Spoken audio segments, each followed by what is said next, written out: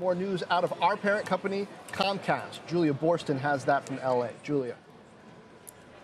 John Brian Roberts making Comcast's biggest play for cord cutters yet, announcing that Comcast is making an Xfinity Flex streaming TV box available for no additional cost to its broadband-only customers, dropping its $5 a month fee for its subscribers' first box. Now, giving people who just pay for internet and may have cut the TV cord access to over 10,000 free movies and shows along with live content. This will enable users to search and browse content from all of the digital services they subscribe to, such as Netflix and Amazon.